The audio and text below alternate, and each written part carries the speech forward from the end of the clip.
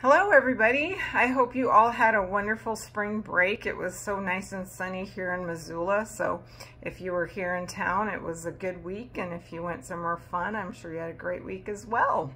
I hope that you all are ready to tackle the last bit of the semester. The end of the year is sneaking up on us quickly. So I need you guys to do a couple of things. I need you to look over your grade book, make sure that you've gotten all of your assignments in, make sure the grades look right. I know there's some of you that submitted assignments, but I couldn't open your upload. So if you have a really bad grade in there, that's why. So let's double check those.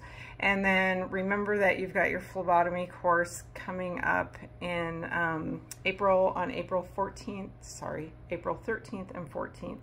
That's a Saturday and Sunday, and it will be at the college in my lab, room 132. So that'll be from 9 to 4 each day. It is required for completion of this course. So make sure that you set those dates and times aside.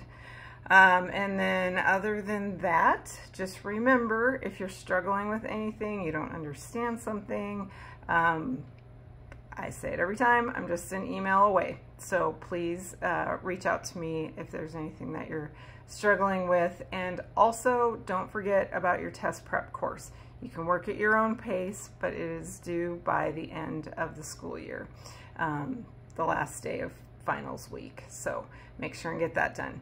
Have a great week. We'll talk to you soon. Bye.